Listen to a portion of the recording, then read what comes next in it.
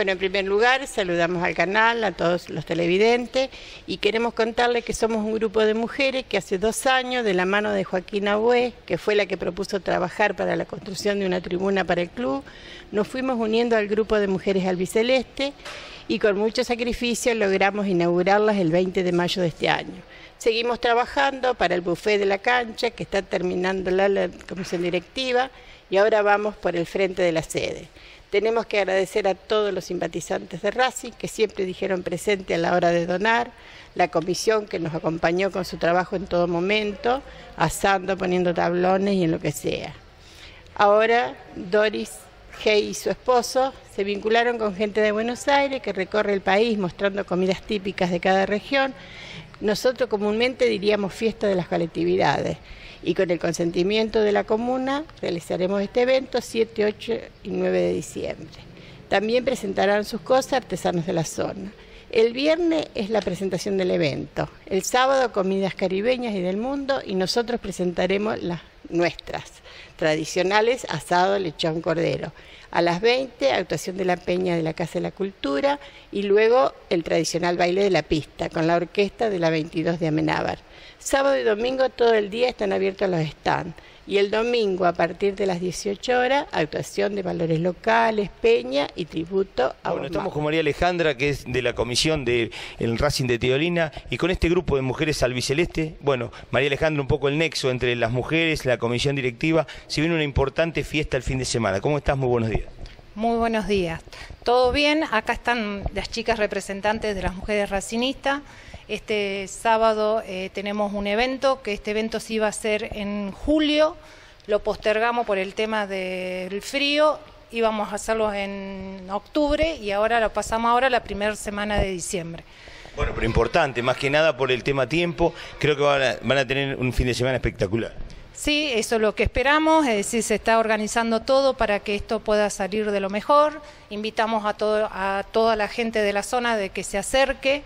La idea, ahora las chicas les va a comentar cómo es todo esto, y la idea es tener un evento más y poder participar, y que la gente, lo más importante, que es gratuito. Exacto, la posibilidad que venga cualquiera. Exacto, y que va a haber baile. Bueno, ese sería el cierre. Ese sería el cierre. Bueno, pero no nos adelantemos al cierre. Mirna, ¿cómo estamos? Buenos días. Buenos días. ¿Contento con el trabajo del grupo? Sí, estamos muy contentos porque estábamos trabajando todos codo a codo. Hace 5 meses que nos estamos preparando para esto. Es la primera vez que se va a hacer acá, así que si hay alguna desprolijidad les pido que nos perdonen y que esperemos que no sea la única, que sigamos año tras año mejorando. Bueno, tenemos todo organizado, esperamos nada más que vengan los visitantes. Va a ser todo el día comidas artesanales, comidas caribeñas, típicas de cada región, y nosotros lo tradicional, asado, lechón, cordero. Eso va por cuenta nuestra, que va a representar a nuestra zona. ¿Le van a poner a usted a la parrilla o ya tienen los asadores? Yo me comí todo. No le quise decir usted va a ser la asadora. No, la comisión que va a dar una mano. Está colaborando, lo mismo que la comuna, colabora con la electricidad, con armar los stands para los artesanos, porque si bien los que hacen la comida, ellas vienen con sus carros, con sus cosas, y los artesanos que se anoten tienen tiempo para estar hasta esta noche y pueden acampar en el balneario gratuitamente. Bueno, ¿cómo va a ser el artesano que está mirando la nota y quiere venir, quiere presentar, que tiene algunas condiciones? No, condiciones ninguna, tiene que traerse el alargue, porque corriente ya le damos, y la zapatilla, no la de calzado, sino la zapatilla. Y bueno, ellos se van a instalar, tienen que pagar 500 pesos por los 3 días y pueden acampar en el balneario gratis, y tienen tiempo hasta esta noche para inscribirse, porque ya hace unos días que estamos pasando la propaganda. Si alguien no lo vio y quiere inscribirse ahora, tiene tiempo hasta esta noche, que ahora Doris le va a pasar el número porque ella es la encargada de eso. Bueno, seguimos primero con Alicia. Alicia, ¿qué tal? Muy buenos días. Buenos días, ¿qué tal? Bueno, muchas gracias por acercarse hasta acá, hasta Teolina. No, por favor, es un gusto estar acá. Cada vez que venimos nos atienden muy bien. Seguramente vamos a venir más seguido. Un poquito, ¿nos podés contar un poquito cómo es la actividad, a qué hora, qué días va a ser? Bueno, va a ser viernes, sábados y domingos, 7, 8 y 9. El viernes se va a empezar desde la mañana, ya viene la gente de Buenos Aires, que ellos, como dijo Mirna, van a traer más o menos 20 stand. Entonces desde la mañana se va a empezar con toda la organización.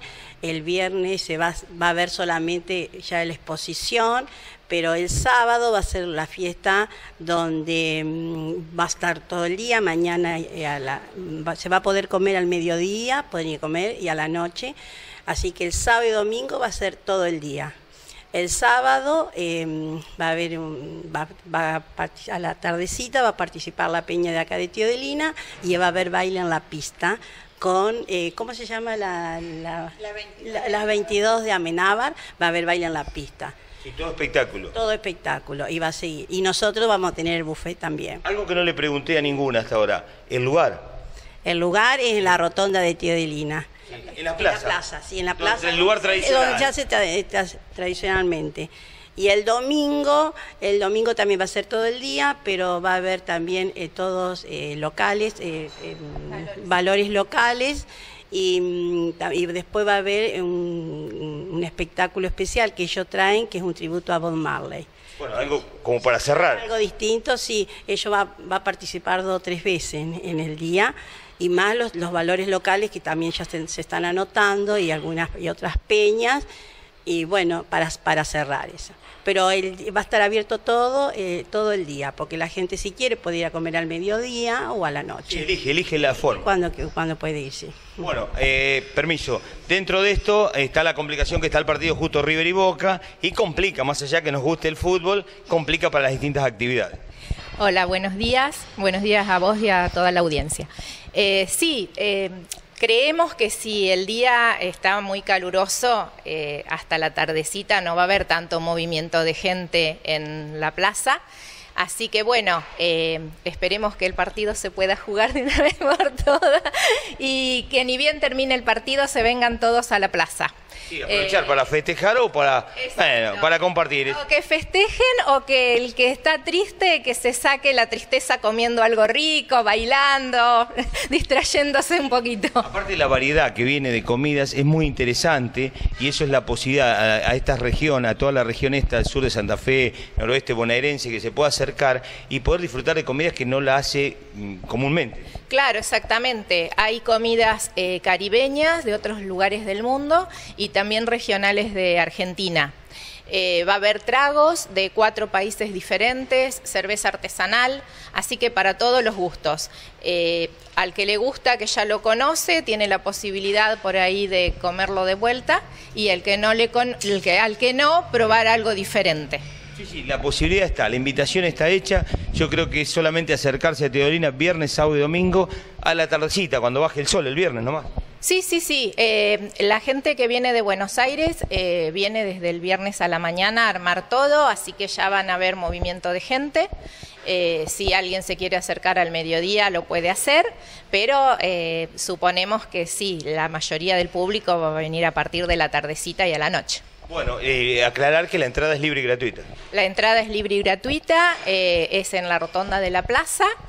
Y bueno, nada más que invitar a toda la zona que se acerque, los esperamos, y a algún artesano que si todavía que no sea del rubro gastronómico, que todavía no se ha anotado, como dijimos recién, que aprovechen, hasta esta noche hay tiempo para anotarse. Lo tienen que hacer a mi número 3462 55 91 24. ¿Cómo surgió en la última? ¿Cómo surgió esta idea de estos sabores? Los sabores, a lo mejor sabores distintos, sabores que uno puede, si va a grandes ciudades, tenerlo acá en la región.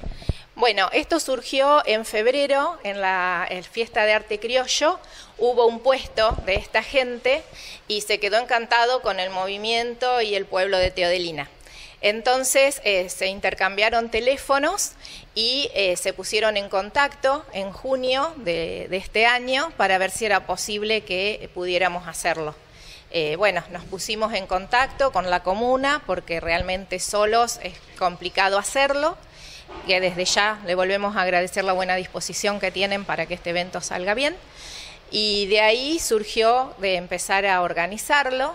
como dijo Alejandra, la idea era primero hacerlo en julio, pero por el tema del clima por ahí es complicado. Sí, porque resta gente. Exacto, la gente no sale si hace mucho frío, lluvia, y bueno, así que decidimos hacerlo este fin de semana.